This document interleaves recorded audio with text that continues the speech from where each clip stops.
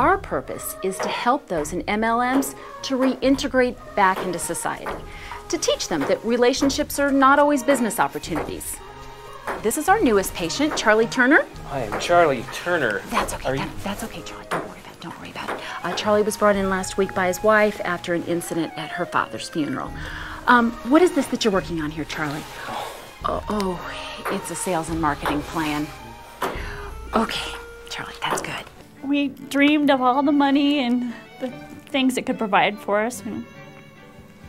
It all started out innocently enough, but Charlie got consumed. Everywhere we went, he saw it as an opportunity to approach someone. Our friends no longer wanted to be around us.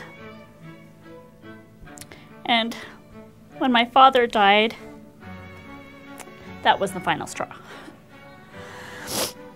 Charlie was one of the pallbearers, and when they were taking the coffin to the hearse, he started prospecting the other pallbearers.